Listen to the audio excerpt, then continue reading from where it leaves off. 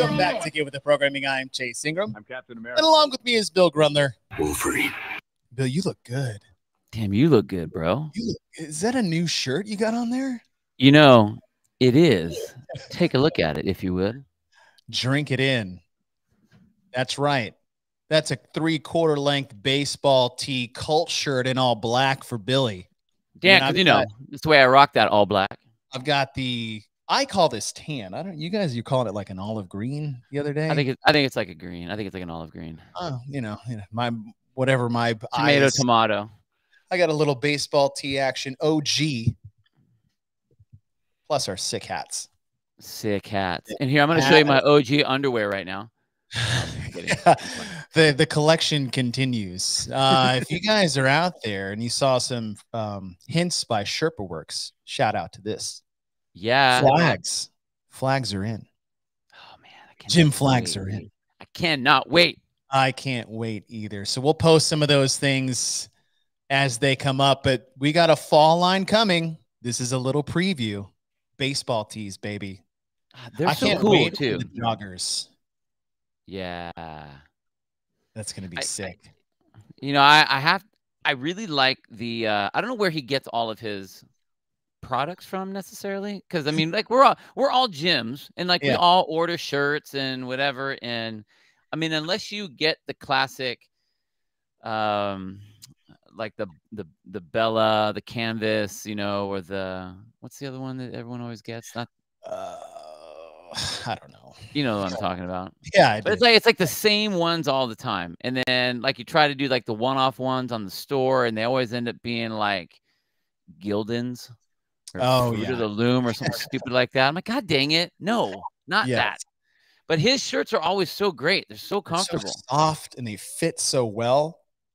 I mean, this makes me look like I have like shoulder muscles. I mean, check it out. I got Trap right there. Hiller's dismay. I got Trap right there. Yeah. Did I tell you, he mentioned this on one of his shows. He saw me at the games, and I was like, hey, man, what's up? And he goes, the first thing he said, he goes, you are much taller than I thought you were, and your shoulders are way smaller. I was like, thanks. I think the first thing I said was, wow, dude, you're shorter than I thought you'd be. I think that was the common one he got a lot of, but it must be the camera angle, Yeah, the upward look, but it was pretty funny. Yash, how tall? I'm 6'2", 215. So I mean, there you go, above average. That's what we want to do. But welcome everyone to the Glassman Chipper, our CrossFit Journal book club. Lucky for you guys, we have two for you. For the last 3, we went through Foundations, Garage Gym, and What is Fitness. You guys can look at those. They're already in there. They're set up. Today, we're going to do how to train for a sub 7-minute 2K, which has its own implications and adaptations. And then the other is the ring muscle up. And I think what's cool is that we've done a lot of what you see in a level 1. We've done a lot of theory, and now we have movement application. And that's what all this is from, right? This isn't like a chronological thing. This is just a bunch of things put together that Glassman loved that we're going to go through. And today we got 2. Well, I just like what we do, we answer like people in our gym. We start seeing what kind of problems are everyone having? What kind of questions are everyone having? If we watch the workouts and we start seeing that everyone is cleaning, they're pulling wrong, they're doing this wrong, they're doing that wrong, we as programmers think about that, and it's like, okay, maybe it's time to put in some drill work or some accessory work or something to fix this hitch and answer this question that a lot of people are having. And back then, if you think about all of the things that he is kind of going through, that's what he's doing. He's answering, why are we doing this? Okay, well, that's what is fitness. Well, to do that, you have to have a certain foundational level. So what are those foundations that we're all working off of? Okay, well, if you're at home or if you're trying to do it in your gym and it sucks, go to your house and do it. But here are the things you're going to need. Oh, well, now that you have these things at your gym, now you have to figure out how you're going to do them and how you're going to work through these movements. And so let's go over some of the movements that you have. What I think is interesting is, yes, there are going to be some how-tos, but I really think that in both of these articles, that's very surface level. It gets down to showing to the core part of what are all of the different ways to achieve your goal? Here are 3 different ways to go about getting this goal. It's not just always row more.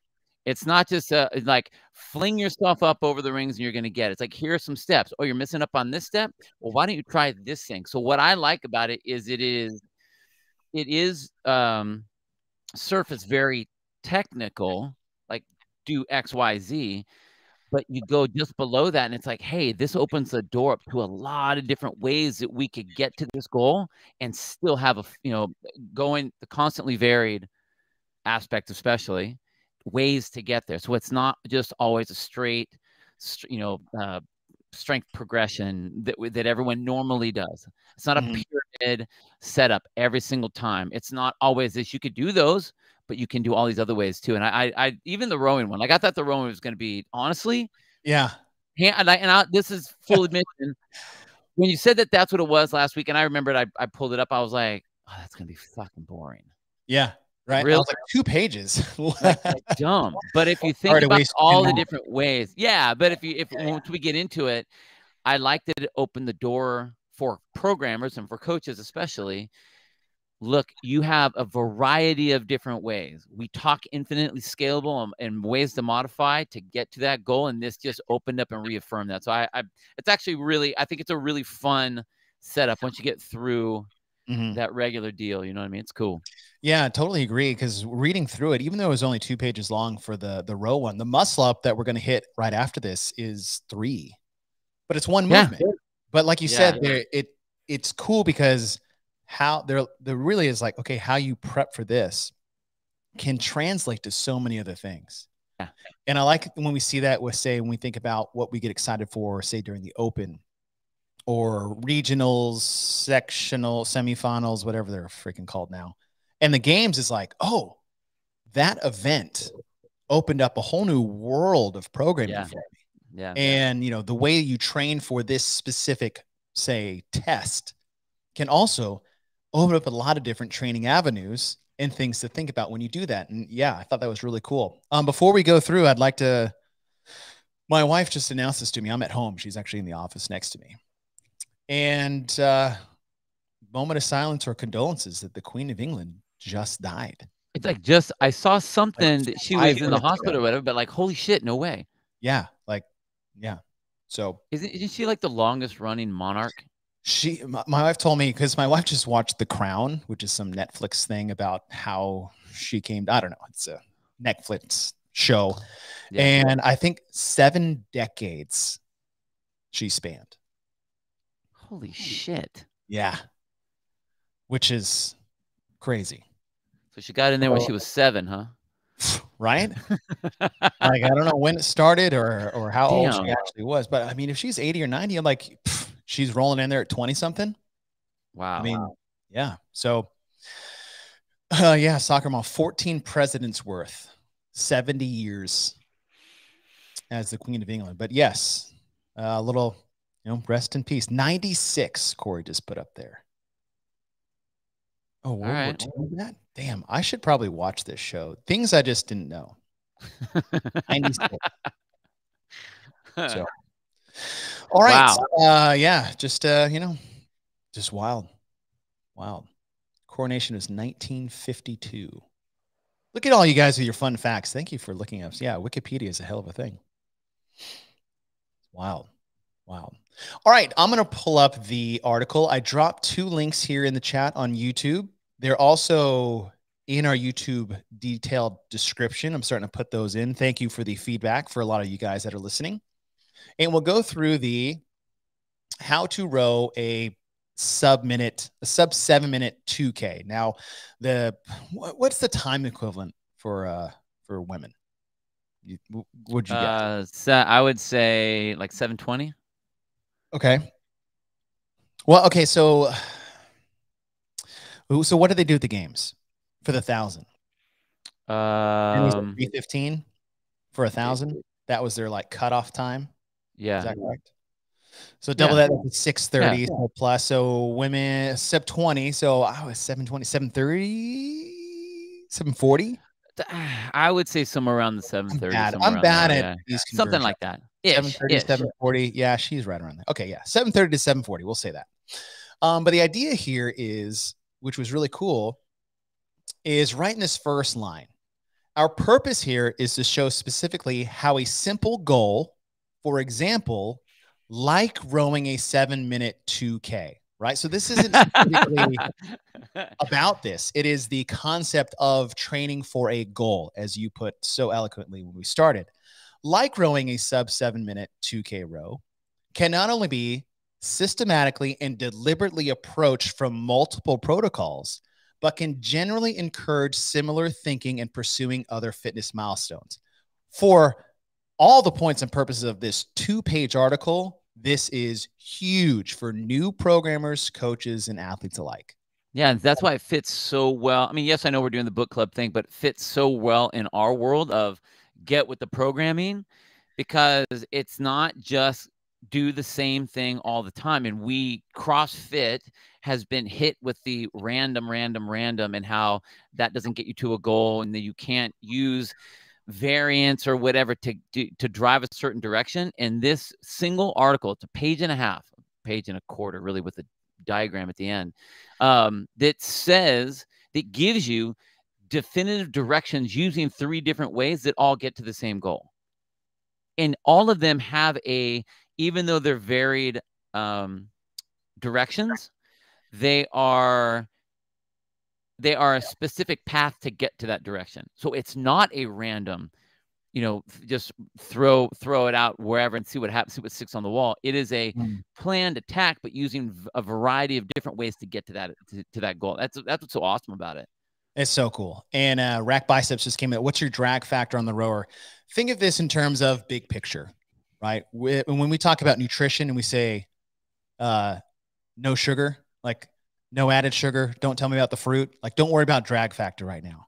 Because these basic principles are centering around achieving a goal. We're using the row as an example of how to achieve that goal in different ways to approach this. The other factor is, like, if you're just talking about your general group class, drag factor doesn't matter. Like, that's too much detail for the purpose. Now, if we had a rowing team and we're doing like indoor erg training, like, yeah, okay, we'll talk about that. For your basic training and programming, it's one of those details you don't have to get too much in the weeds, although we know where it has its importance. So as we scroll down here, again, a 7-minute 2K row, that's averaging a 1:45 pace for 500 meters to get there. And it says 2 approaches. We want to think a distance priority and a time priority. And if you think about that and relate that to programming in general, if you just think about regular CrossFit workouts, you have a task priority, which is do this for time, or a time priority, and here's the time and do as many as you can. In this instance, we have our task as distance on the row. So we go down a little bit, and he says there's 3 different roads to the same end. The order of increasing intensity is distance priority, time priority, pace priority. And how would you equate those to, say, your basic programming, right? Because you basically have like task, time, and intensity. Right. That's how I look at that. And if you even pull back even further, that is our mantra with CrossFit. It's mastery of the movement, consistency with the movement, and then intensity with the movement. Mastery of the movement is, look, just get to the end of the road here. I don't care how long it takes you to run the mile or to row the 2K. Just get to the end. We want to see that you can do that. Then it's like, okay, well, how fast can you do that? Because we're increasing the intensity. And then the level of pace is, how long are you holding that intensity? So I love the fact that it breaks those 3 sets down, but they are all similar ways to get to the same place. Yeah. And I like what you're talking about there, is that when we look at scaling sometimes too, we look at that in order too. It's like, okay, if we're going to scale, maybe we'll look at reps and weight, right? And that's task. And then we'll say, okay, what's the time frame that we're working with? And that usually we look at modifies maybe those reps and weight. And then you look at pace priorities, like, okay, what's the intensity? What's the stimulus that we're chasing?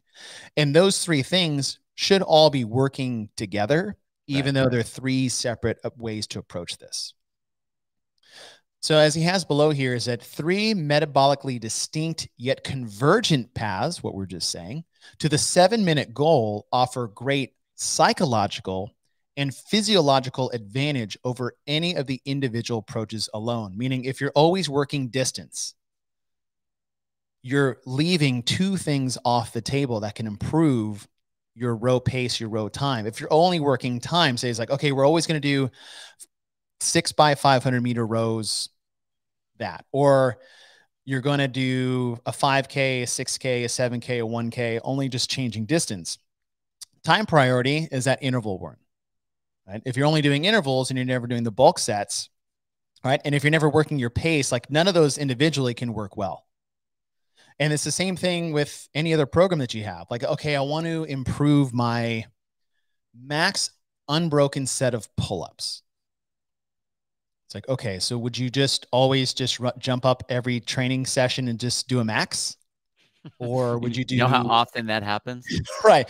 I see that. I see someone over on the side all the time. Like, well, hey, what are you doing over there? I'm just trying to see how many I can get day after day after day. It's like, all that's going to do is piss you off. Right. Right.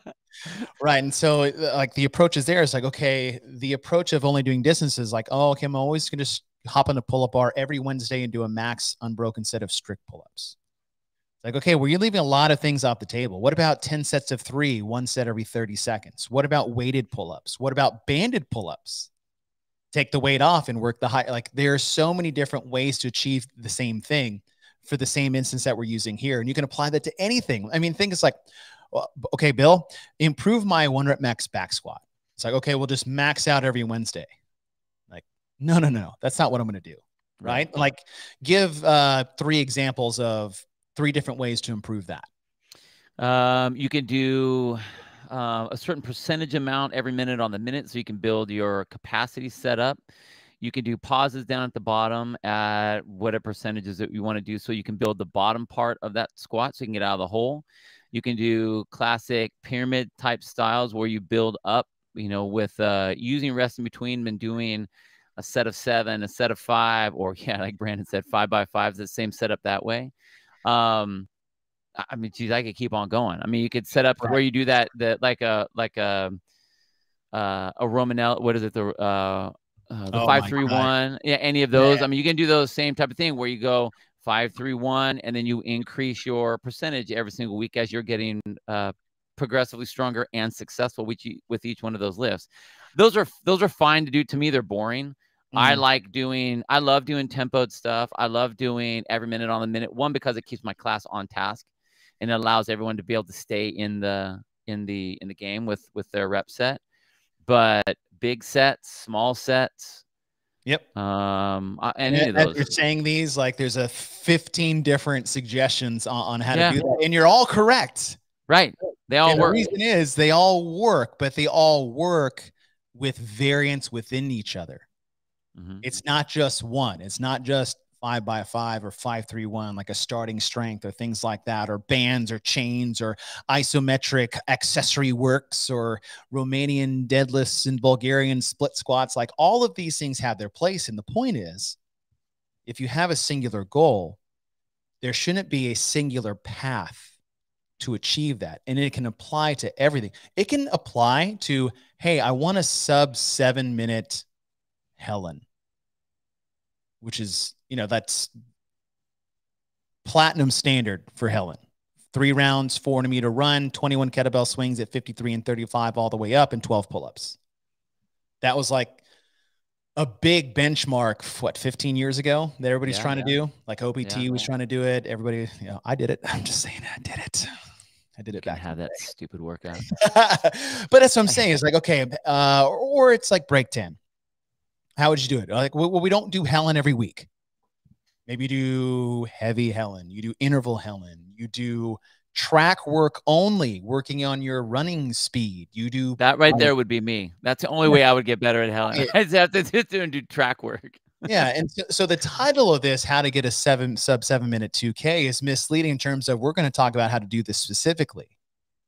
But it's this overall arching mindset, is that you have so many different paths to achieve that singular goal, except the one thing you can't do is do it singularly focused. It's not just about row. It's not just about intervals. It's not just about pace work. It's about all 3. Hey, put Yash's comment up there real fast. Which one? The just about finding. Just about. So Yash makes a comment on here. It says, okay, yes, we were talking about all the different variances of ways to achieve these goals, and it's just about finding the best one for you. See, but I personally disagree with that. And the reason I disagree with that is because I don't think that it's finding the one that works best for you. Mm-hmm. Because if you do that, then you're starting to pigeonhole how you respond to whatever it is you're trying to do. Now, granted, if you are a power lifter and you're trying to do your 1 rep max back squat, or you have a specific goal that you are trying to hit, it's a half marathon that you're doing, or a triathlon that you're doing, I still think that the variance is what allows you to be better at those things. Like I'm doing a lot of stuff right now with, and we're programming this a lot, even with our class workouts, is I've moved away, or I've kind of cycled away from, I don't want to do this for like 2 cycles, two-legged squat stuff, unless it's in the workout. All of our strength tests is going to single leg stuff for a while. And we're doing, like we'll do Bulgarian split stuff. We'll do elevated front leg lunges, and we'll do a back squat, front squat, overhead squat, same setup on that, going all the way down. It's weird because it you feel it in some different places, but I think that what you're doing is you end up hitting all the corners by trying all of these different things, and it allows you to shore up all the holes that you might have, instead of having your body, because we're so good at compensating around something that our body will find a way to compensate around it. So usually the things that we don't like are the things that we're not good at. So I think that we need to be, and not saying that not that his comment is wrong. I'm saying that I think that, thinking that there is something that like, the classic linear progression, only that's what works best for me. It's like, no, that's because that's what you're used to. That's what you like to do. Usually. And I'm not saying that he's saying that this way. I really agree and believe in the idea of do a bunch of different things like that with the same goal. Keep driving it, just like, set up certain cycles or whatever. But you can have strength cycles aren't always the same way to do the strength, just like what we were saying earlier. Try different ways to do it and get some different responses and different stimulus out of that. Mm-hmm. I find that interesting. That's your interpretation of that statement. Well, I wasn't saying. Well, I think it was more of a don't get stuck in the classic. And I know what you mean. And it's funny. It's like when I read it, I was like, yes, actually, like almost the complete opposite way, which is really funny because, so I'll take myself, for example. The best format that works for me that I found over almost 15 years and tens of different squat cycles I've ever done. Like I've done pretty much every single one you could possibly do on the planet, including a Smoloff, a half one, like all of these things. I've tried it all. And I found what I had the best adaptation to stimulus wise was chains and tempo work.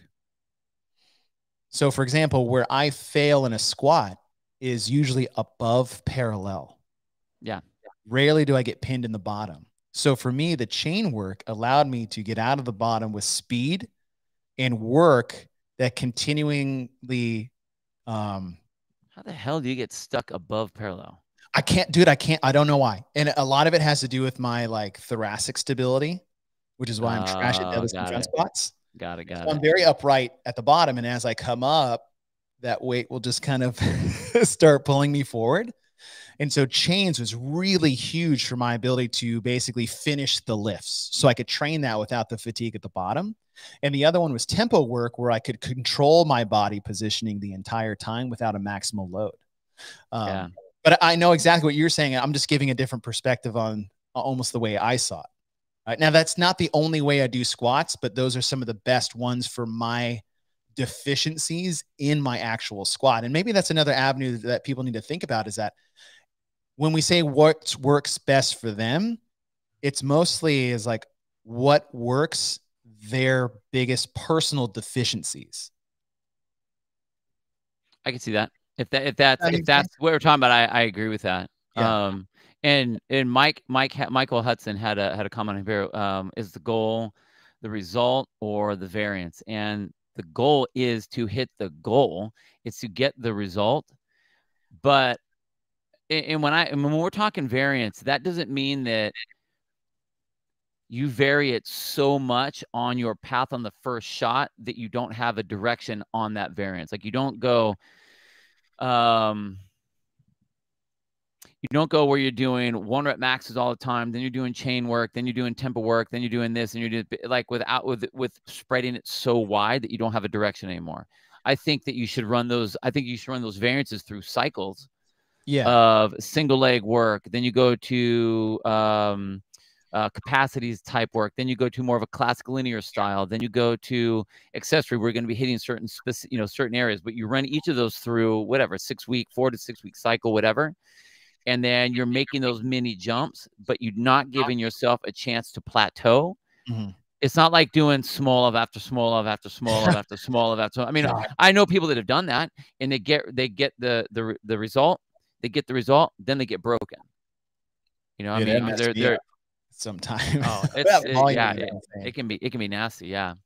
All right. So a couple examples that they gave in ways to do this training. It says this is wild. One was 10 intervals of 42 seconds of work followed by a 30-second break, trying to get at or above 200 meters per. And when you add those up, that pace you need to row to get that distance in that time frame will get you, say, that sub 7 minute. And every time you have a successful set, say the following week, you take off 5 seconds of rest. And then you keep doing that to where what you want is that time interval to be consistent, right? We can't do 10 to 42. And that was a fun thing that they threw out there. The other is just a variety of different ways. Like you can see this interval table is like, okay, here's different ways to do these intervals. 42 intervals of 10 seconds of work, which I would just blow my brains out. It's way too many. But these are, I think it's like 15 different ways. Yeah. To do these intervals to get what you do. And honestly, like you could say, hey, we're going to do a 12 to 14 week 2K cycle and just do one of these a week. If you can hit all your numbers and then do a test at the end. Pretty cool. Yeah. Yeah. The one thing I wanted to highlight off of this outside of just these intervals was this at the bottom here as we're closing it out. More important than the particulars of any approach is the variety or breadth of stimulus in moving towards your target. You're limited only by your imagination and willpower. Each distinct approach adds a unique advantage to your overall strategy. If you could just give a novice programmer this freedom to just go where their imagination takes them, obviously within some confines of reality, that's really what it's all about.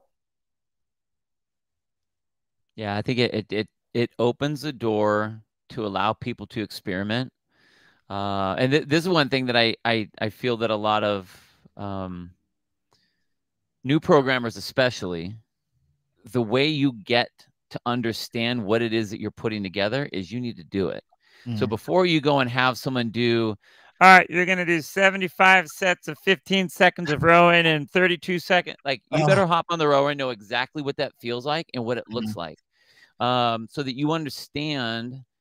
I mean, I think that's one of the things that we have a feather in our cap, a strength of ours is that we can write a program and know exactly how it's supposed to hit and how it's supposed to feel and what that stimulus is. We've been to that place with the numbers that we're using. Right. It's not like we're saying, oh, well, you're a strong person, so you should be able to do X, Y, Z. Because, well, if you've never done that, it's a difficult experiment to have.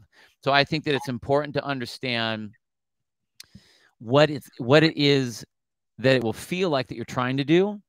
And then you can kind of, I mean, like if you're a programmer, you can kind of gauge up. I mean, that's not to say that every coach has to be an elite level athlete, but they have to understand what it is that they're handing to someone. If they have no idea what that stimulus is going to be, then I think that they are doing a disservice to the person that they're giving the workout to, the training to. Yeah.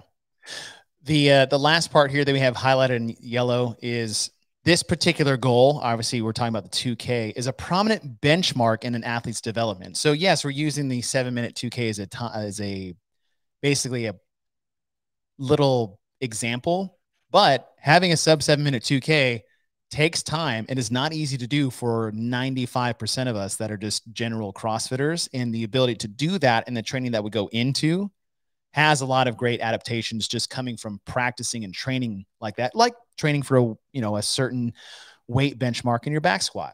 The thing I have here at the end, don't lose sight of the more general lesson of incremental, metabolically distinct, and converging methods contributing to an efficient strategy for success, right? So take that statement in blue and apply this bottom kind of buffer.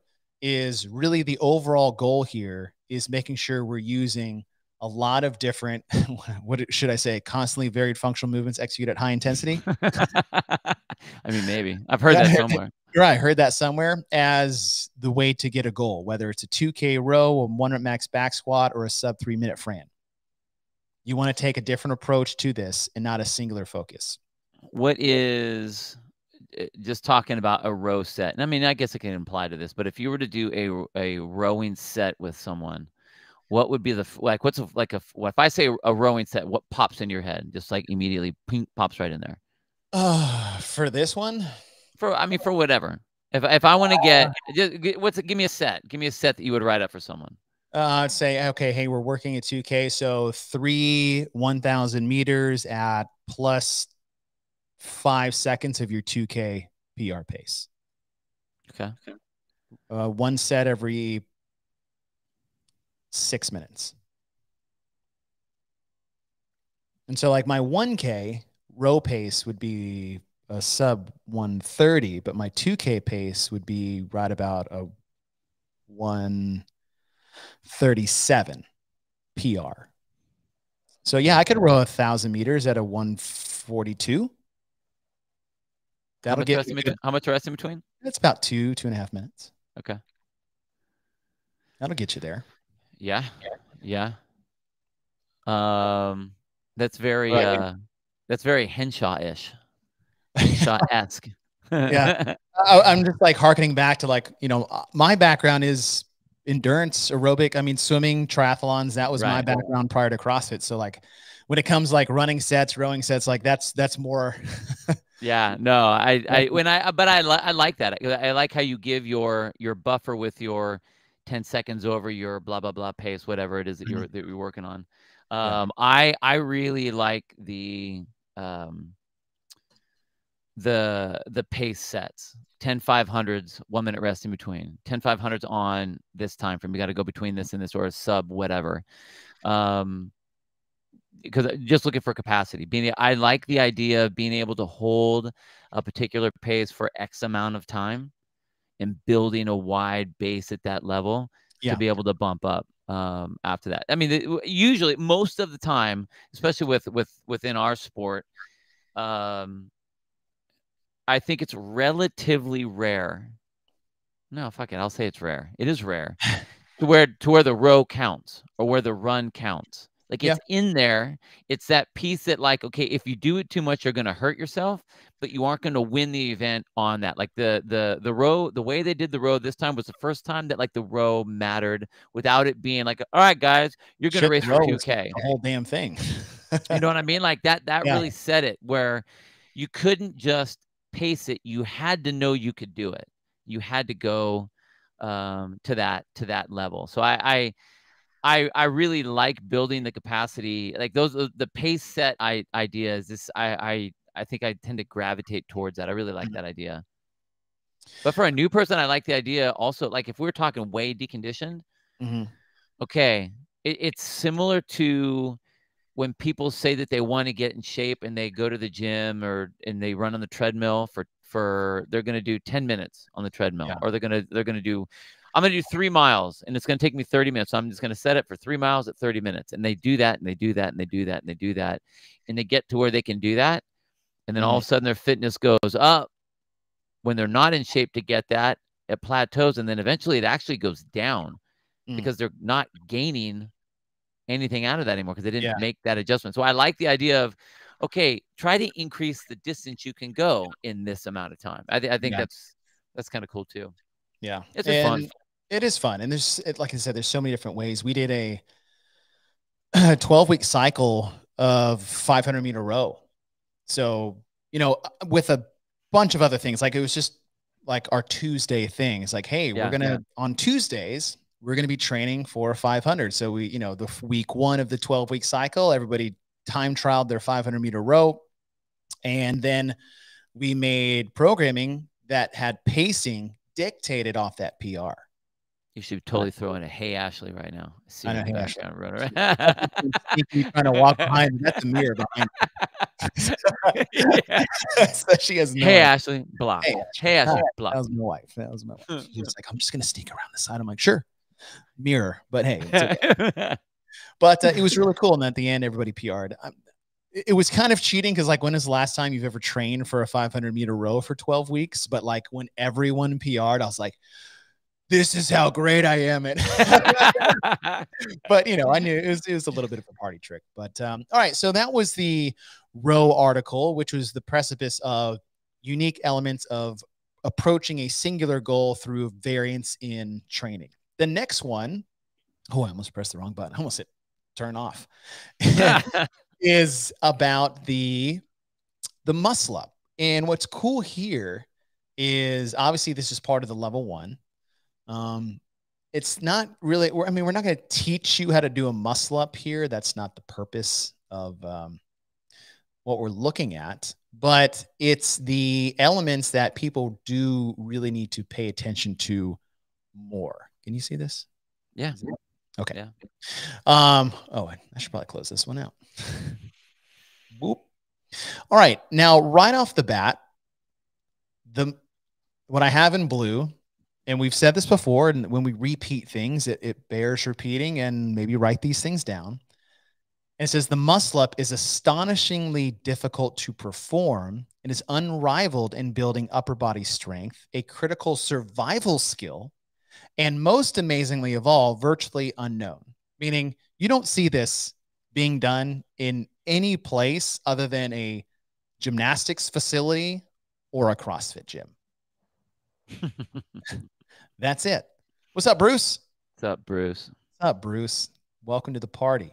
Now, what I have here in red is, though containing a pull-up and a dip, the potency is due to neither. A lot of it's like, oh, I don't have pull-ups or ring dips. Like, that's not the hard part.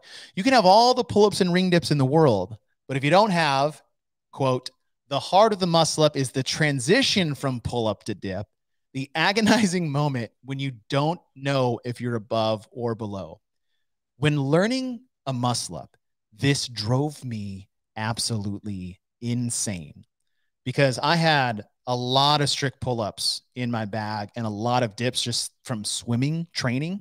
Yeah. But I could not get above the damn rings to utilize either one of them. It was so maddening for me. I don't know what it was like for you learning your first muscle up, unless you're that asshole that did it on the first try. Nah. I was decent. I was decent at it. I remember. So I think getting one wasn't that bad. It was getting multiples that pissed me off because I didn't have that little bone on your wrist right there. From the false grip, from sitting on that thing, so that gnarly. Comes in later in the article. Oh man, like I would just bleed the fuck out of that thing all the time, and then I was like, well, now I can't do muscle ups for like 3 weeks. So I remember it, and it was weird back.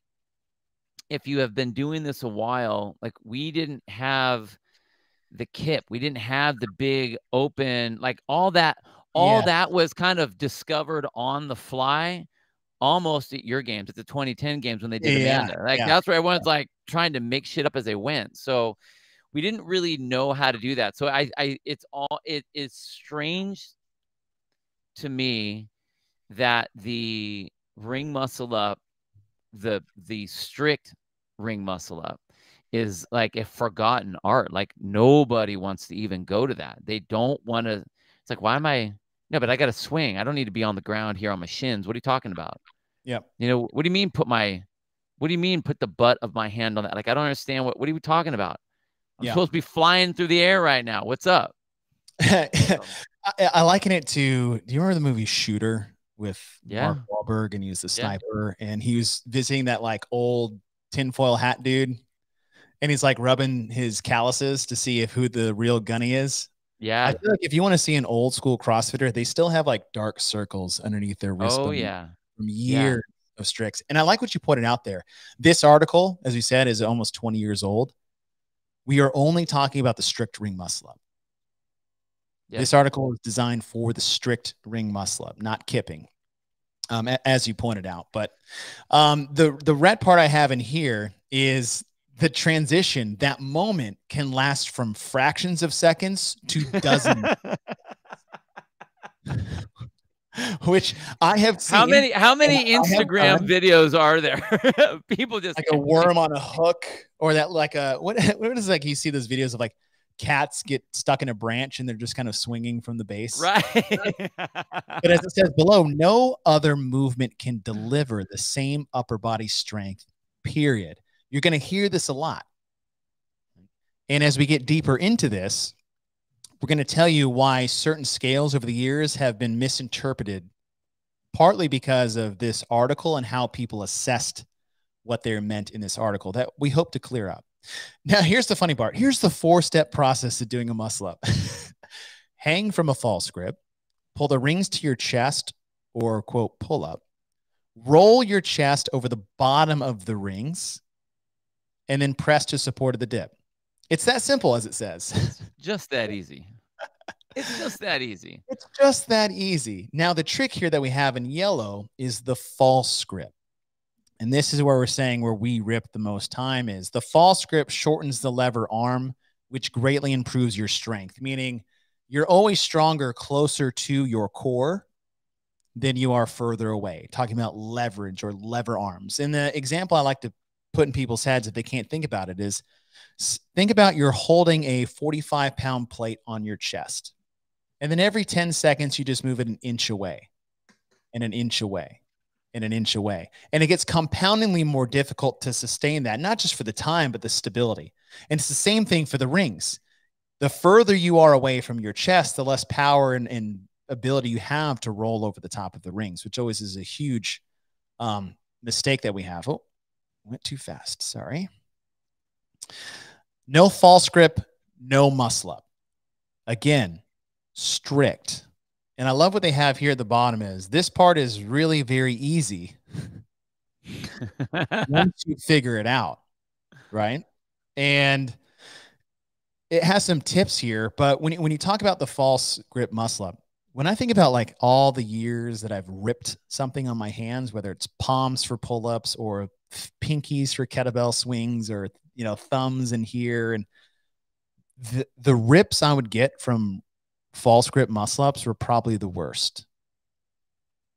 Yeah, my wrist. because of that. It's one thing, like, so when you tear on your palm, it's this nice soft flesh area. When you tear on your finger, it's like it's still that soft fleshy area. When you tear on that bone, it's not because you pulled the skin and it tore, like there was a callus there and you tore it that way. It's because you put all your weight on your bone and then smashed your skin between your bone and the wood or the plastic of that ring, and then tried to move around on that thing, and you ground the shit out of it, and it's super thin, and it doesn't heal. It's like if you were to take your knee and just beat it on the cement a bunch of times, that ends up being the same kind of wound. It's a bruise and an open cut all at the same time, and then it never wants to heal because it's right, like, constantly pull that thing. Yeah, right. Yeah. It's like, or what's when you get it like in the crease of your finger, between your palm and the base of your finger. Yeah. You ever got one of those rips where it, like, I rip my callus all in the way the line to the base of my finger? Yeah. was like, oh, I guess I have to keep my hands open or closed until right, for like the next like week and a half. But yeah, man, those false grip rips were the worst. It has some tips on getting your chest over the ring. So really show you the photos here that they have. Although photo 2 is not really coming out. When it has these 5 tips, the big thing here in red is what I love is ultimately none of these tips will help. You just have to struggle with it until you get it. And this is classic gymnastics thought for people who quit early. Because if you constantly miss, say, a snatch, everybody wants to try again. And it doesn't bother them. Oh, God, almost got it. Or I'm right there. Like that's their first train of thought. But if you miss a handstand push-up or a pull-up or a muscle-up, they're like, fuck it, I quit. It's mind-blowing. That is really weird. Right? We think about that. It's like, and I think some of it is because they put the blame on themselves because there's nothing to put the blame on. Before it's like, oh, the barbell and the weights and like, those are why I'm not getting it. But when it's just you and your body in space, you're like, I don't like to say it. I'm the problem. And so people get so much more frustrated with gymnastics than they will with any other movement, whether it's like any other movement. I remember Vellner saying it, making a comment about that, where he was saying that, what are you going to do if they no rep you, or if they have this thing that happens, does that ever rattle you? And he's like, man, I come from gymnastics. You never got it right. You never got it to count. It never worked. So you're so used to hitting fail that it's like, oh, okay. It's like you don't even blink about it. Whereas people that don't have that don't constantly get slapped.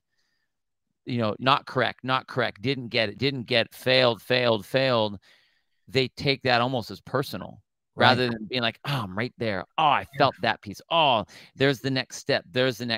And not letting themselves accept all of the little 1% improvements they want, and 95% improvement right then. Yep. And with gymnastic stuff, like, it just does not happen that way. Yeah. At all. I'm talking to certain people that may be on this podcast right now as we're talking about it. It happens that way, So you have to be able to acknowledge the 1% and be stoked on the 1%, and then not be flustered because it was only 1%. What's up, Mike? Mike? Sorry, that's my fault. Oh, I thought we were doing a live call-in show all of a sudden. I was like, what? Yeah. We got the number. I guess I could. What's up, Mike? So yeah, that's a little thing to think about when you guys are training, is like, oh, wow. Now I put here in yellow real quick because we've already talked about this, but assuming grip is okay, you'll know it is if you get deep bruises in your wrists opposite of your thumb. And so people are like, oh, my wrists hurt. It's like starting to fray and tear and bruise. I'm like, good, you're doing it right. Yep. That means you're in the right place. Yeah, you're right. Now here's what I have in red with a little note. If you can do 15 good pull-ups and 15 good dips, it says then you're strong enough to do a muscle up. And the note I have here, if it opens, damn it, you're letting me down, note. All right. Well, the note is, this isn't an appropriate scale for ring muscle ups. Ring dips and pull-ups, like, no. You mean the two ring muscle ups equals 2 pull-ups and 2 dips? Or like, hey, yeah, or one ring muscle up. That was the original setup. That was the original. But the thing is like, it's in this article, it says you can have all the pull-ups and dips in the world, but if you want to get a muscle up, you have to learn the transition. 100%. And I think people took this and like, oh, it's always pull-ups and ring dips. And like you said, there's not one scale fits all. There's not one scale you should always do. But when you have this in a class, like, program muscle-ups for your class. It's okay that everyone has to do low ring transfers. You can make a low ring transfer just as difficult for the elite athlete to do a ring muscle up. And yet you're learning the most difficult part of the ring muscle up, assuming you have the pull-ups and ring dips. And a lot of times what I'll do is I'll combine a pull-up or version of with a low ring transfer as a substitute per ring muscle up. But just the pull-ups and dips only, I think there was a time where, yeah, it was a scale, and then everyone's like, okay, that's That's the only thing we do. And then he said, he's like, I have all the pull-ups and dips in the world, but I still can't do a muscle up. I don't understand. Yeah. All right. Still unable to get above the rings. Oh, this is my favorite line of the whole personal. Yeah, I know, totally. Still unable to get above the rings, then you're either letting the rings wander away from your body, or my favorite line in the whole article, or you're not trying hard enough.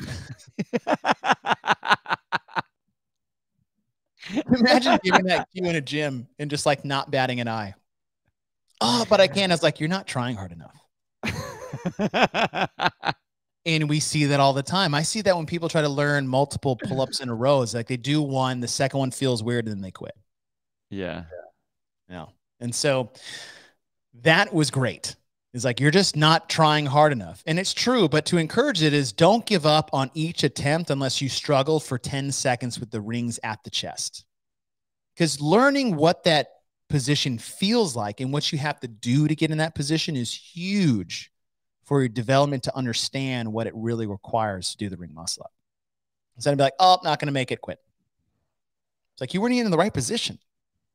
At least struggle in the right position. It'd be like going down for a heavy back squat and halfway down there, you just drop the bar. You're like, I'm not going to make it. It's like, or sit at the bottom and know what that feels like for a second before you bail off your back, not with someone spotting you from behind. And that doesn't mean that, you know, I've seen people struggle with the ring muscle up, but they're struggling in the wrong place. Right. Like they're struggling, like they're not struggling with their hands, their fists next to each other and the rings being down by their sternum, and they're trying to pull it to the side. They're struggling here like this. They do their pull, they kick up to here, and then they're struggling. It's like, well, okay, yes, you're trying really hard right now, but where you're trying, you don't ever want to be doing that anyway. So just come down. Like, don't waste your time there. You got to struggle in the right places. So, I mean, that's one of the pluses about being in a CrossFit gym, hopefully, is that you have a coach that's seeing you do it and telling you where you're messing up. Like, don't let someone sit here with the rings out here and try to do the thing where they push their hand out to the side and try to chicken wing hook their elbow over the top like that. I get it. But like the only time I would do that is if it's at the open and it's like, look, man, okay, we're not working on our fitness right now.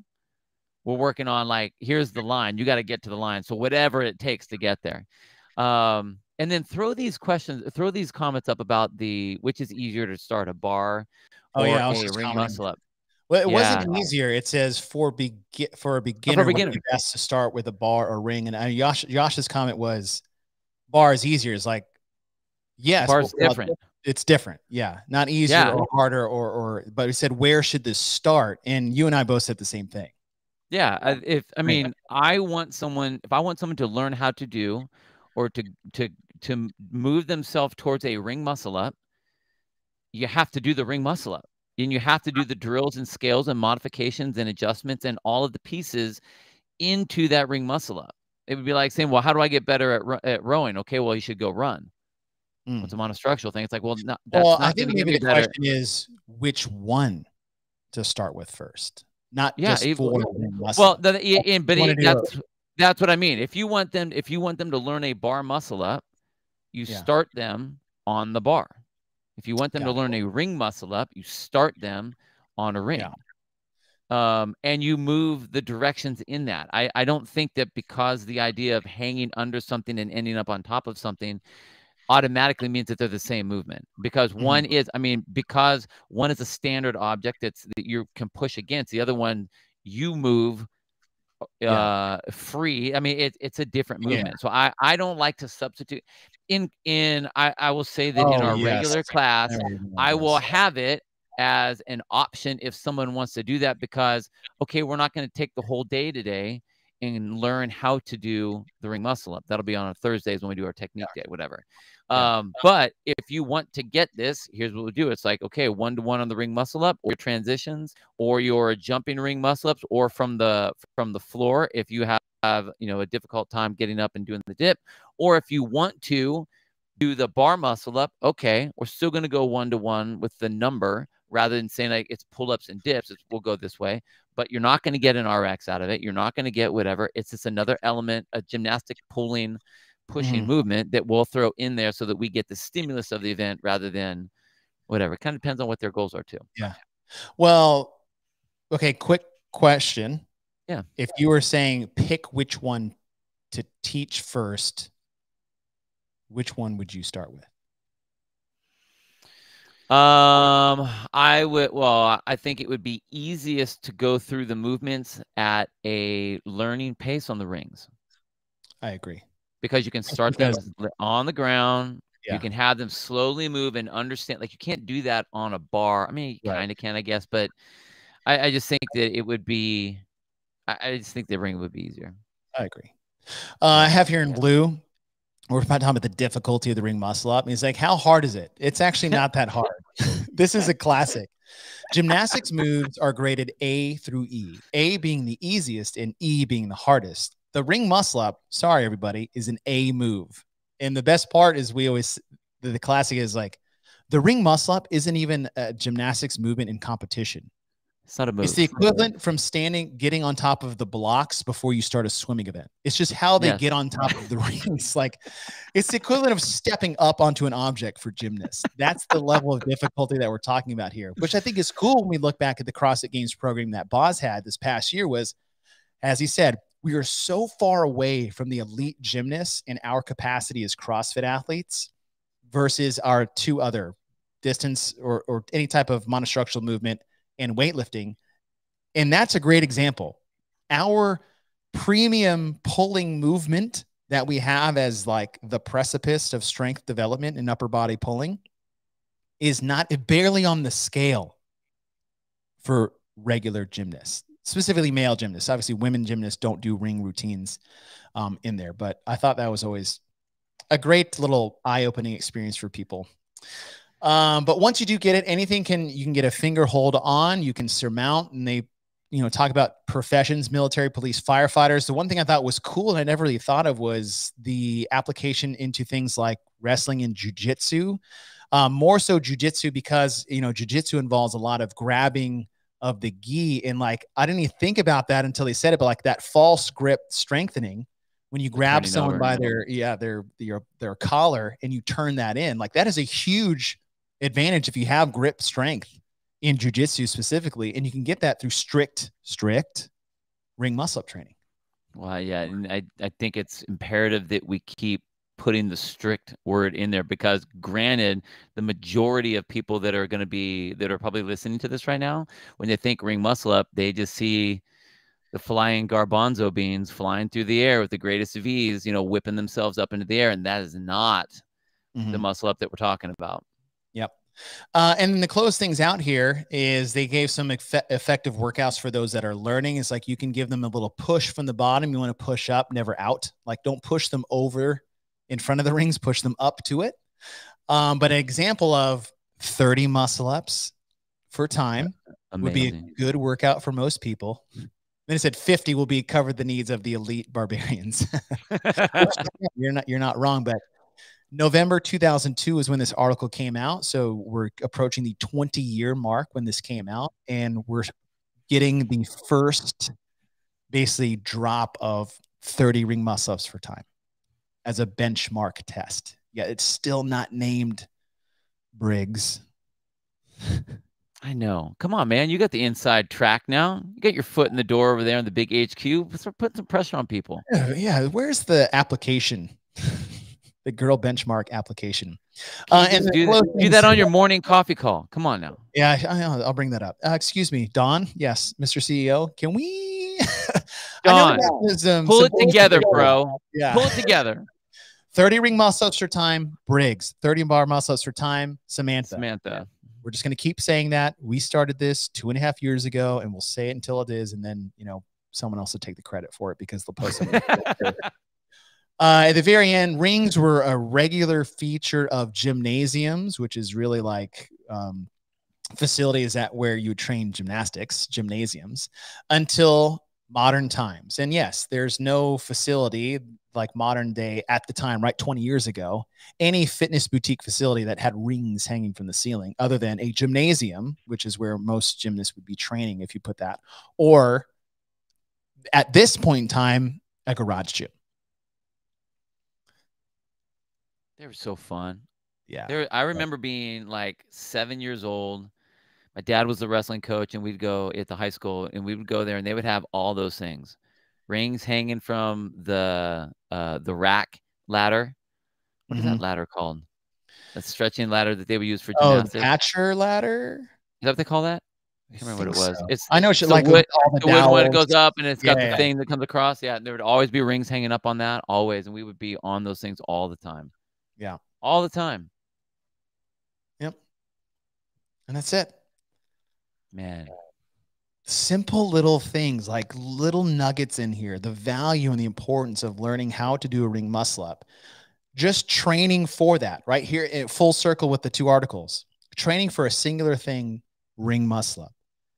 The adaptation you're going to develop for upper body pulling and pressing strength, as well as core stability and kinesthetic awareness, which is your ability to move your body in space by just trying to get your first muscle up, has way more transferability to your overall fitness level than you can imagine. Doing something as simple as training for a 2K row at a certain time frame, whatever your time goal is, and the different modalities that you need to train in, whether it's distance, intervals, or intensity. Apply that to any goal that you ever that you have in any fitness facet you want. It's all there.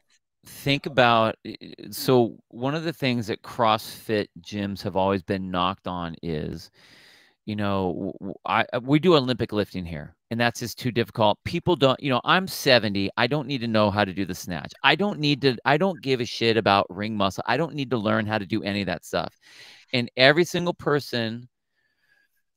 owner or person in a box or CrossFitter that comes in contact with that conversation should say exactly why working through ring muscle ups are important. It's not about the fact of can you do an A-level movement in a gymnastic level anything, or can you do 30 for time. It has nothing to do with that.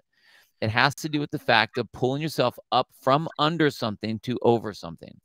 And there isn't any 70-year-old that if they fall down isn't going to have to be able to grab themselves and pull themselves up and go over whatever to get on the phone and say at that point, yeah, I fell, but I got back up. Not that I can't get back up. I got back up, but my leg hurts. Can you have someone come over and check out my leg? Whatever. I mean, whatever. That is why we need to learn that movement. That is why it's imperative that we do rings. Take someone sitting, a paraplegic, have them sitting in their chair, pulling up the rings, pushing themselves up and over. Yeah. Change the height of the rings if you need to. Adjust that. Like, the rings are not just a scale for ring rows. Like, that is not the only, that or the 30 ring muscle ups for time. Yeah. It is a training tool for and we're talking CrossFit, the elite level athlete and the aging grandparent. The training does not differ by type, but by intensity. So if the elites are doing rings and snatches and single arm whatevers, everybody should be doing their version of that. Should be. So boom. There. I'm not even going to mess with that. Take some of them apples. Perfectly said. Well, guys, thanks for joining us for the CrossFit Journal Book Club today. Articles 4 and 5. We dropped those in the chat. They're also in the detailed description on our YouTube page. If you guys follow us on Patreon, go to patreon.com, be a programmatron. I gotta love that nickname. It is super great. Cool. For $6 a month, you guys can support the show more than you already do. We will upload the detailed version of these articles into our latest posts, as well as mail those out to you guys.